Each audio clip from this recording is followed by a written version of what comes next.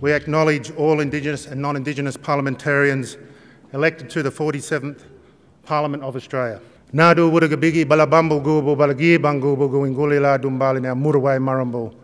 We listen to our ancestors, the old people. They show us the right path. I acknowledge the record number of First Nations people who've been elected to represent their local constituencies in the House of Representatives and the Senate. It is a very good thing indeed.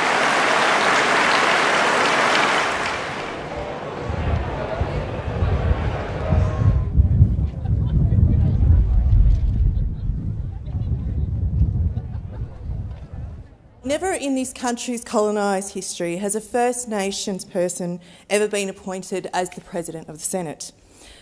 At a time when more First Nations representation is here in the 47th Parliament than ever before, it's now our chance to take that further step and realise the full ambition of our First Nations parliamentarians.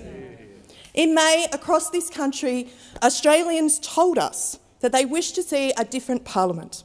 They made it clear that their parliamentarians don't just talk about their communities, but they should also look like them, they should sound like them, and they should be from those communities.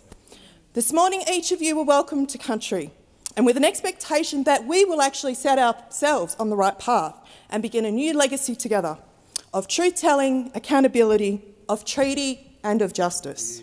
I thank the Australian Greens Party Room for this important and very history-making nomination, and I thank you all for your support. Yeah.